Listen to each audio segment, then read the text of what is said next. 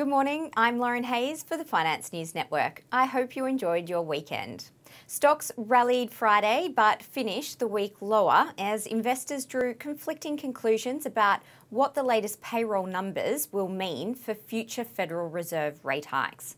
October's nonfarm payrolls report left investors divided, fueling some concern that the Fed will persist with its hiking campaign since the labour market added 261,000 jobs.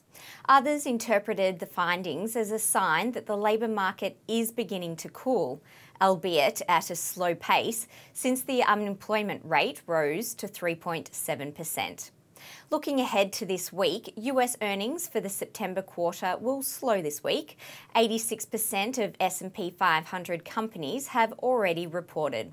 Of that figure, only 70% of those reporting so far are ahead of expectations, which is well below the norm of around 76%.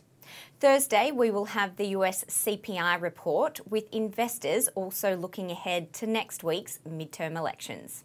The Dow Jones Industrial Average gained 1.3%, the S&P 500 advanced 1.4%, and the Nasdaq rose 1.3%. All the major averages capped off the week with losses. The Dow shed 1.4%, ending 4 weeks of gains. The S&P and Nasdaq fell 3.4% and 5.7% respectively to break 2-week winning streaks. In other news, hopes of a reopening in China pushed shares of US-listed Chinese stocks higher Friday, although the government hasn't formally announced a pivot. The market action provided a grim irony for China. A month short of 3 years after the coronavirus was first detected in central China, daily cases hit a 6-month high on Friday.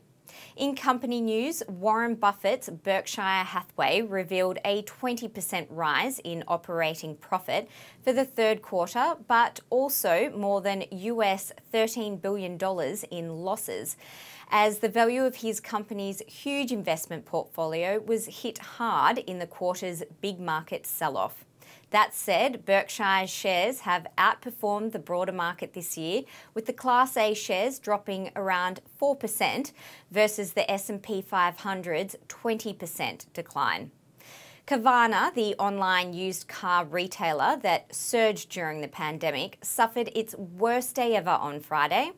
Carvana's plunge of more than 95% this year makes it a prime example of COVID darlings that were caught flat-footed when the macroeconomic environment deteriorated and pandemic trends, like huge demand for used cars, snapped back to normal.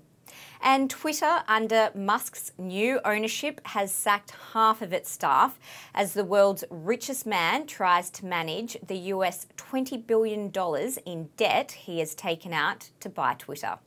Across the sectors, materials were the standout as the possibility of China easing COVID restrictions saw commodity prices rally strongly. On the currency front, the dollar index was down 1.9% and one Australian dollar strengthened compared to the US dollar on Friday, buying 64.12 US cents.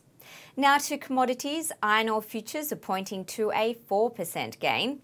Gold added 2.8%, silver jumped almost 7%, copper gained 7.6% and oil advanced 5%. The SPI futures are pointing to a 1.3% gain today. With the clocks changing in the US over the weekend, the markets now close an hour later, so our morning report will follow. I'm Lauren Hayes. Have a great day.